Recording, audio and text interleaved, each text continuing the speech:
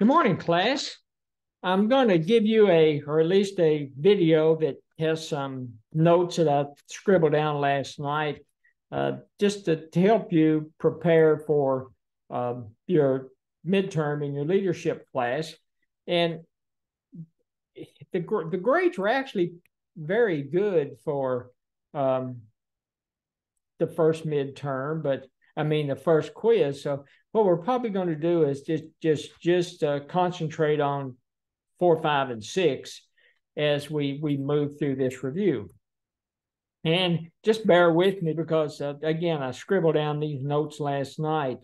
And even though we're concentrating on 4, 5, and 6, don't ever forget the concept of that effective leadership. And you've got the leader, the follower, and the context, because context is extremely important, because they even have a chapter, and maybe a chapter 5, maybe, what's situational leadership.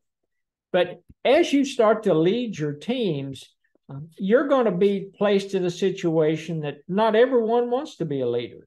But at the same time, as a leader, you will tend to lean on them with an expectation of helping their other team members, especially if they're extremely good at the job, or if they have the expertise and the experience that you need. They're going to be a very valuable resource to you as a leader. So what you want to do is you want to mentor, you want to motivate.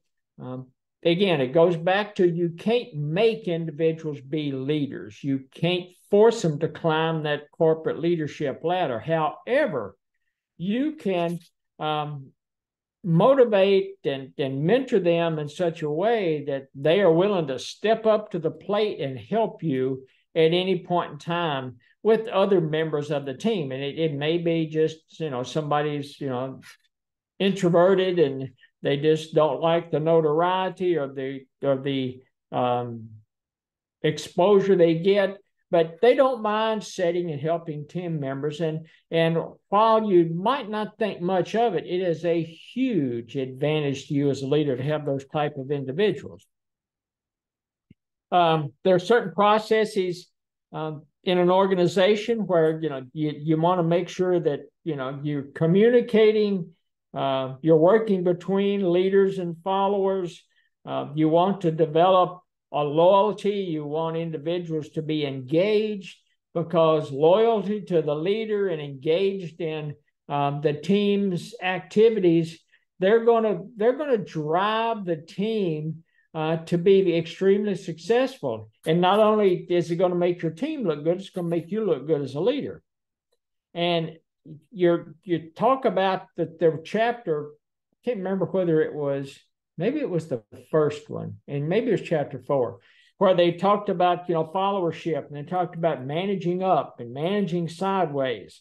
And as a leader, it's up to you, as you work with your followers, get to know them well enough that you can identify when they're having issues. Maybe it's an with the personal life. Maybe somebody's sick. Maybe somebody, their child's having issues at school. Maybe they're in a car accident. There's a lot of things that can impact your team members or your followers, if you feel more comfortable with that terminology. But you want to make sure you know them well enough that you can reach out and help them, and especially realize or identify when they're having these issues. Because if you've got a very good team member, they start to tail off and start to fall below what you think their expectations should be, reach out to them and see if there's something you can do to help them over the hump, whatever that hump is. And then we got into the text, and they were talking about effective followers and types of followers, and you've got the conformist, you've got the alienated, you've got the effective.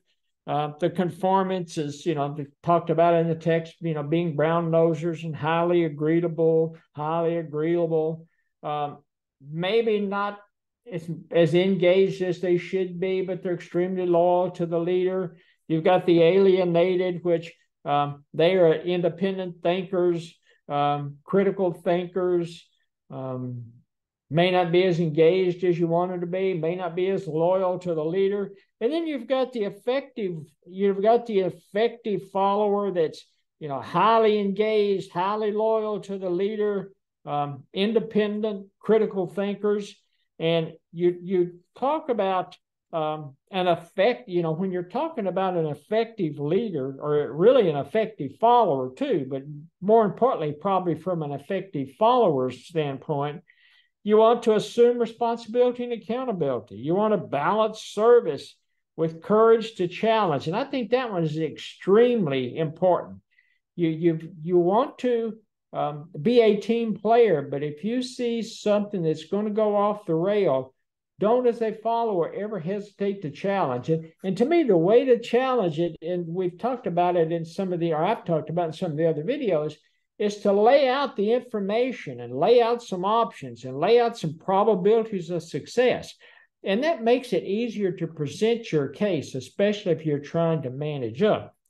And you want to support the organization unless it gets to a point that you just can't support the organization. And at that point, your only option may be to leave the organization. And in some instances, that's an extremely negative situation for both you and the organization. But I have seen individuals that they just came down to that and they could not support the organizational goals. And for them, it was better to leave or have the courage to leave than end up as an alienated employee. If you want to manage up, they talked about it in the textbook for the managing up piece, you have to accept feedback and direction. You have to work with leader styles and goals and perspective.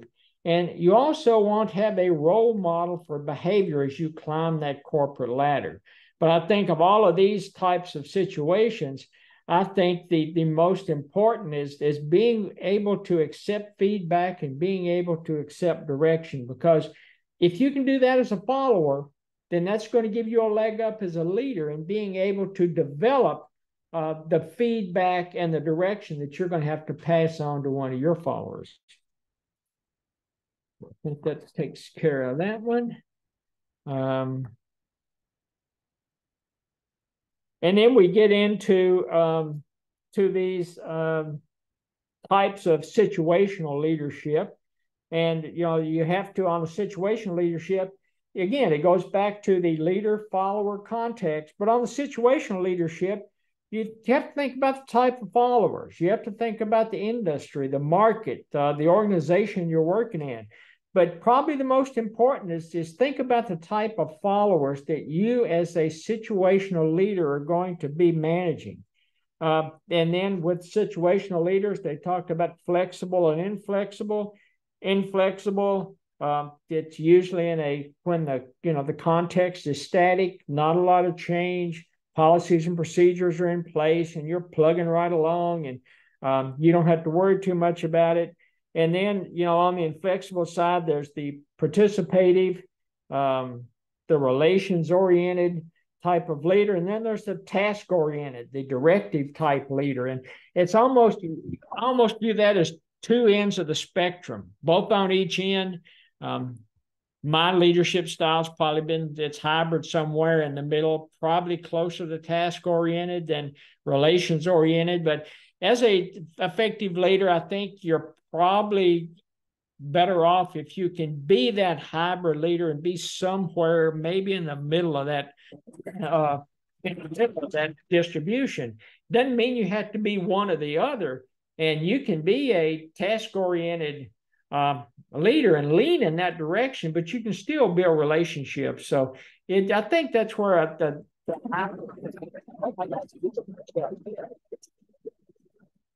and then they talk about, I guess they go into the flexible type of situational leaders. And, we talked about the PATH goal, we talked about the Hersey Blanchard, and we talked about the Vroom Jago. So those are three, at least from an academic perspective and from the textbook, those are three types of flexible situational leaderships. Under the PATH goal, You've got the leadership style, you've got directive, you've got supportive, you've got participative, and you've got achievement oriented. And then on the follower needs, you've got ambiguous work, you've got lack of confidence, you've got individuals want more voice, and you've got, they talk about the work more challenging. I guess I view it as individuals, while they may not think the work is not challenging enough, they're individuals that want to move up the corporate ladder, want to take on more responsibility. So ambiguous work and directive, kind of tie together, correlate. Supportive and lack of confidence correlate together. Participative and more voice.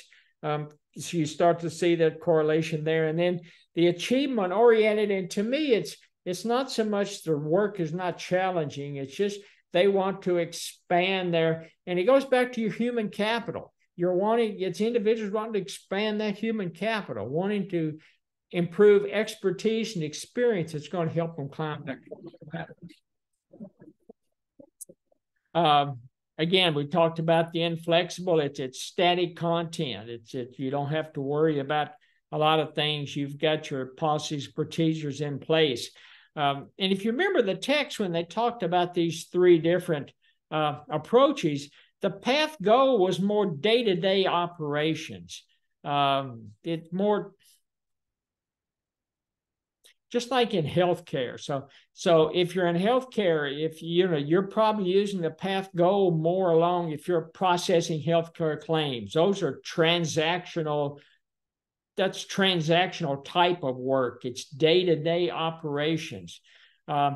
Maybe managing a call center, day-to-day operations. You've got certain policies and procedures in place, and it's all transactions based. So that's more the path goal. If you get into the decision-making process and talk about the process and how you're going to either relinquish control, maintain control, how you're going to maximize your ability as a leader over the control of your team, that's where you're getting into the other two, the Hersey Blanchard and the Vroom Jago. Those are more the decision-based, strategy-based type of approaches. So, and again, a lot of these approaches of the three depends on those individuals. To me, it depends on the timeline. It depends on the importance of the decisions that we're working on. It depends on the ability of your team to assume more responsibility and accountability. Because remember, at the end of the day, if you are a leader and you have, let's say, delegated to your team, trying to grow your team, trying to give them the opportunity to take on responsibility and accountability, you are still, as the leader, you are responsible and accountable to their strategies and their actions. So always keep that in mind. If you look at the Hersey Blanchard, again, it's ultimately all about control. And you had the little, like I call it a right triangle, sloping down, and you had directive and consultative and facilitative and delegative. And then right in the middle, you had that demarcation of control. And over the directive and the consultative, you had leader control and you had the follower control over the facilitative and delegative. And as the leader goes closer to that demarcation of control line, they're giving up more and more control to the followers. But as you give up more and more control to the followers, just always bear in mind that you are going to be responsible, and you as a leader have to accept accountability for their strategies they develop, the actions that they exhibit as they go through the strategy process and working with team members, and especially working with individuals within your company outside of your functional area. And the one thing I did like about the Hersey Blanchard is I like that the levels 1, 2, 3, and 4. And I talked about it in one of the other videos. 1 is a lack of ability and confidence. Level 2, it's somebody that's got the ability, but they just may not be as confident as you want to be. So directive works well on level 1. Consultative works well on level 2. You can have individuals that strong ability but lack confidence, and maybe the facilitative works well on level 3. And then level 4 is anybody that is just ready to take control and run with the project and do an excellent job. And that's when you turn around and delegate that work to them. And then lastly, probably the one that I'm not sure would work as well for me is the Vroom-Jago, because it's the decision tree, and there's a lot of questions in that decision tree, and they talk about you can skip questions, and some questions are more important than others, which I agree with. Some leaders might have I don't want to say a difficult time, may have somewhat of a difficult time determining which questions to stay with, and which ones to skip as they go forward. Because the decision tree, if you get into it and look at it, it's based on and built on significance of the problem, what your leader's expertise is. As I said earlier, I'm not an IT dude. I'm not a programmer. I know what I need programmed, and I can tell somebody how I want the results to look. But if it's an IT type coding question, I'm going to offload it to somebody else with more expertise than I do. You got your commitment of your followers. How committed are your followers in this decision tree?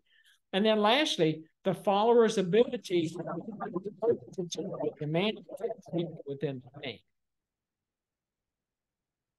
And then the last chapter, chapter 6, we get into that ethics, moral, responsible leader, EML. And they talk about it as an EML leader. You have to have confidence. You have to have, concern with corporate image. You're concerned about the corporate brand. They talk about procedural justice. I've never heard it called procedural justice, but I guess it makes sense, because basically what they're talking about, free of bias, showing no favoritism, fairness, consistency. If you're an EML leader, you want your policies and procedures and your goals and your vision to be consistent. You want everybody to be treated fairly. You don't want there be any perception that you are unfair as you make your decisions within your leadership of the company. And one of the things that I've always been concerned with about the EML process, or ethics, morality, responsibility, accountability, a lot of it's perception. And while you may have everything in place and moving along like it should, and getting checking all the boxes, all it takes is one or two individuals that have the perception that you aren't, and at that point, it's going to cause you issues. EML leaders, their task with setting policies, with making strategic decisions, leading by example. What they talk, you walk the talk. The buck stops here. All of those little anecdotal phrases that you hear, but it's extremely important, because you as a leader have to lead by example.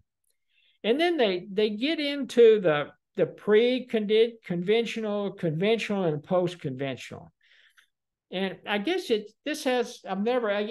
haven't in an academic setting run across this before, but it somewhat makes sense in the text, because if you're pre-conventional, you're more concerned about following the laws and rules. You don't want to get in trouble. You don't want to get punished. And as a leader, you're focused. You've got tunnel vision. You're focused on those rules. HR has rules. Legal has rules in the company. You're focused on following those. If you're conventional, you fall in line with groups. In the text, they talk about fraternities, sororities, church groups, societal groups that you're a member of. And that's probably the most frequent of these leadership styles in the EML setting. It falls in that conventional. And then the post-conventional, it sets policies in accordance. You as a leader will set these policies in accordance with your ethical and moral standards and your responsibility and accountability that you've developed over time. So probably takes a little more effort to get to this post-conventional. And as they said in the text, these aren't stages that you graduate one to the next.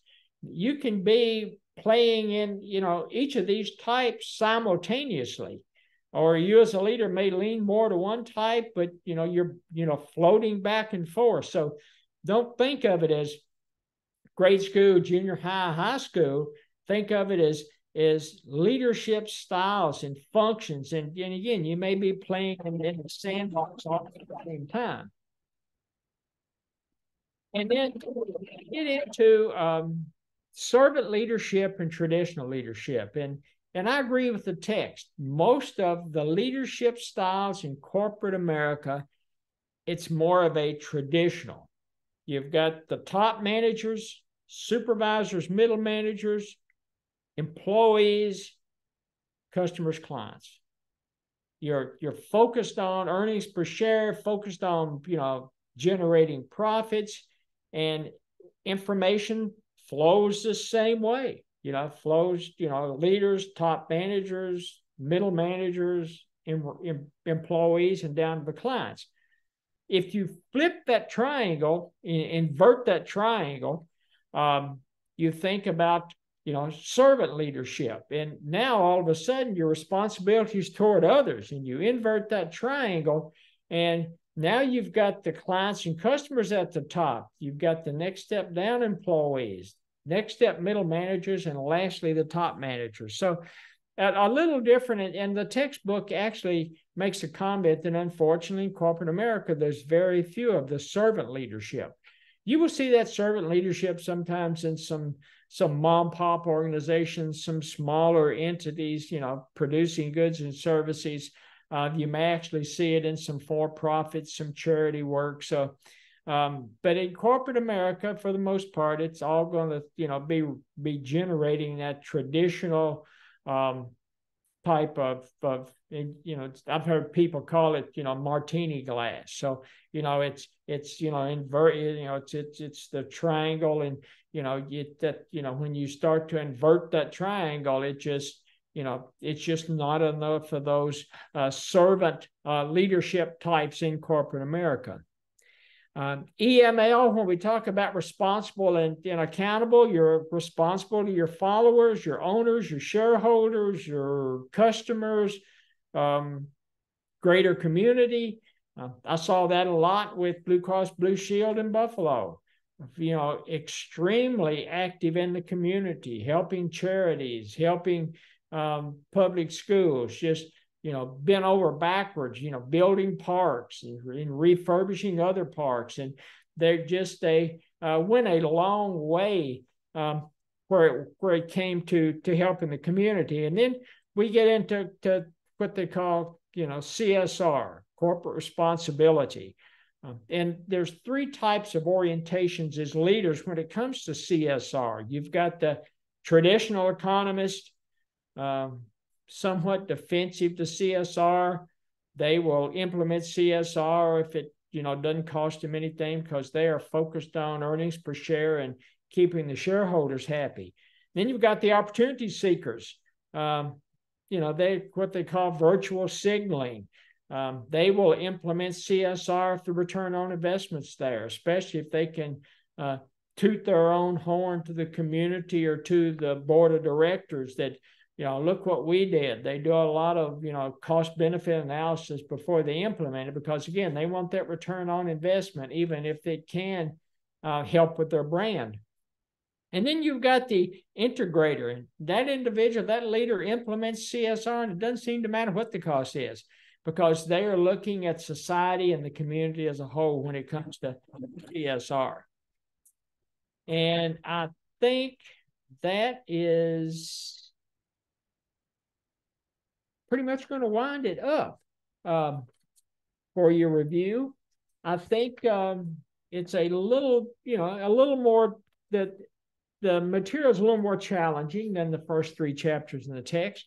But if you've got any questions about chapters 4, 5, and 6, don't hesitate to reach out to me, and I'll be more than happy to walk you through it. Next time we get together, we'll be as a group going through and starting on chapter 7. Have a good evening. Thank you.